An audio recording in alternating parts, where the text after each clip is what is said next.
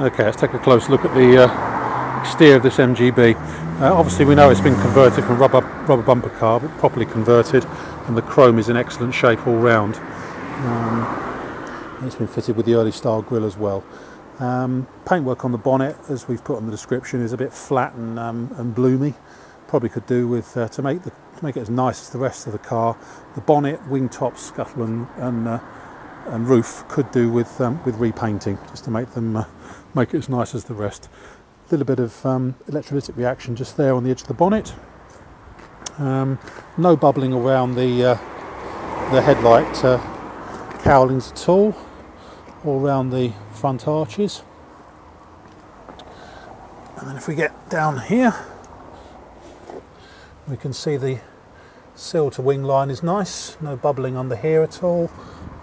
All along the sills. It's got the proper join there as well, the proper seam. Tiny bit of bubbling just underneath the paint just here, but it is absolutely tiny.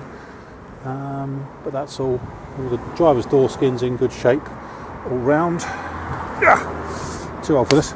The seam on top of the wing here has been, expertly touched in, shall we say, but it does actually seem to be in reasonable shape.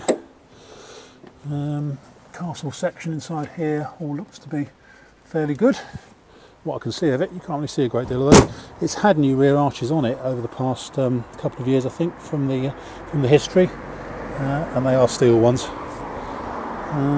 Going round it, as we say, the worst area really is probably the roof, where you've got this strange bit in the middle here that's obviously been filled at some point and has cracked slightly.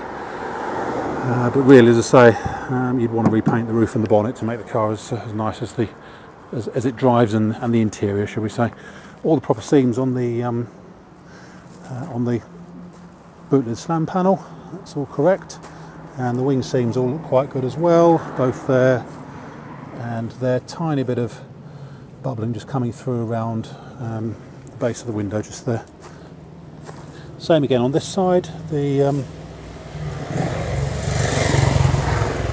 arch is fairly new. It's obviously been painted here. It's slightly orange peely on this lower wing panel. So what it really needs is a top half repaint. On the passenger side here, we do have some localised bubbling from there all the way along here to there, right on the lip of the door skin, and some bubbling under the paint in a section just there. But yet again, the sill to wing joins are all correct and open the way they should be. And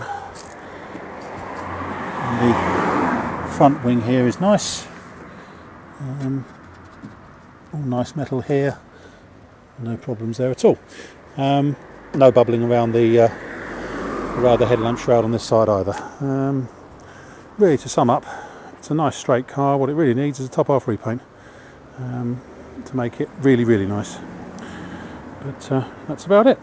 Any more information, give me a call. My name's Simon Waller. You can reach me on 0771 906 9353, or in the office on 0118 946 3352 end.